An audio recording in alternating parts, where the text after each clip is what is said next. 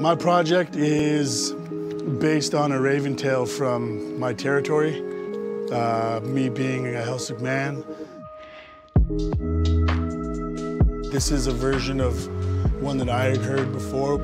It holds some significance to me just as it being a crest from one side of my family, and I hold it to high regards in a lot of the work that I do.